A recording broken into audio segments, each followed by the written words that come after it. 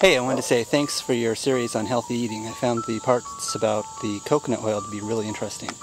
I wanted to show you here, this is my Stevia plant, and I've been growing this for about 7 years now. I bought a packet of seeds from Seeds of Change, and it contained 14 seeds only, and out of those only 3 or 4 of them germinated. One of them grew to full size.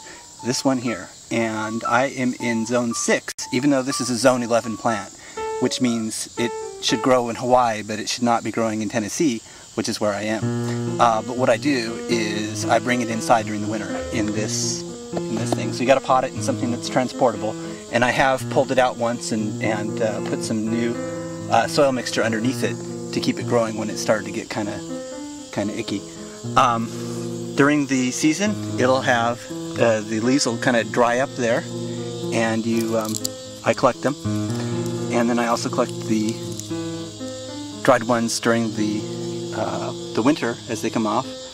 And after saving them up for about 5 years worth in plastic bags, I cleaned out this coffee grinder really well.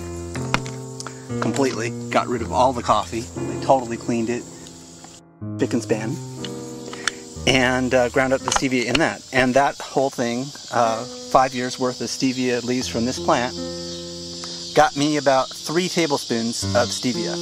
So you can see that when you get one of those big 3-pound bags, you're talking about an acre or more of stevia that's going into that 3 bag. And I thought that you might be interested to know that.